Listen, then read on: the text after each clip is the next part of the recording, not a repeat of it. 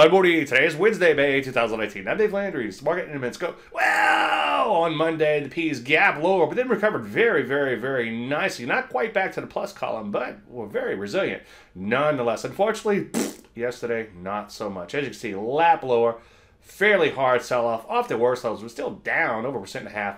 Nonetheless, as I've been saying quite a bit, my big concern is a V-shaped recovery at high levels. If you just look at it, this leg here, he tried to say it just looks like a bit of a pullback, which is actually good for the market. Unfortunately, in context of the prior peak, I'd be a little bit concerned in here, but you know, treat your routine, take things one day at a time. Sorry if you heard that before. Same sort of action in NASDAQ, except it got whacked a little bit harder, down about 2% in here. Rusty remains a bit of a bummer because it was just trying to break out in here last few days, and now right back into the soup. Back chart way out. Take a look at the weekly. And as you can see, so far it looks like a big picture retrace. So what do? Well, just be super selective, as usual. And, of course, wait for entries. Those two things will likely help to keep you out of trouble. Any questions? As usual, Dave, DaveLandry.com. I'm Dave Landry, and you started Mark Bennett.